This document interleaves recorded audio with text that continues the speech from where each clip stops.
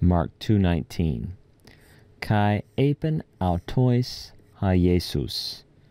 Me dunantai hoi huioi tu nymphonas, in ho ha nymphias met auton estin nestuein, hasan kranan ekusen tan nymphian met auton, u dunantai nestuein.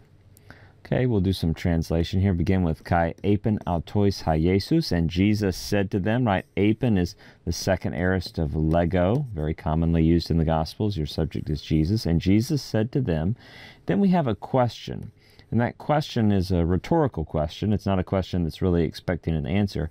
And it begins with may. And when you have a rhetorical question that begins with may, generally the speaker or writer is indicating they know the answer is no, whereas a rhetorical question that begins with oo or ook, they're saying that the answer is yes. So Jesus here is indicating the answer is no.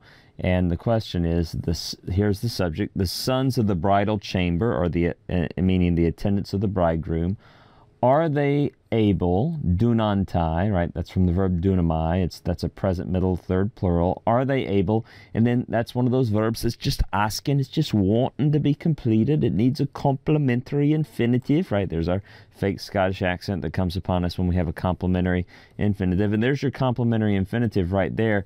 Nestuein, right? To fast. Are the sons of the bridal chamber, the attendants of the bridegroom, are they able to fast?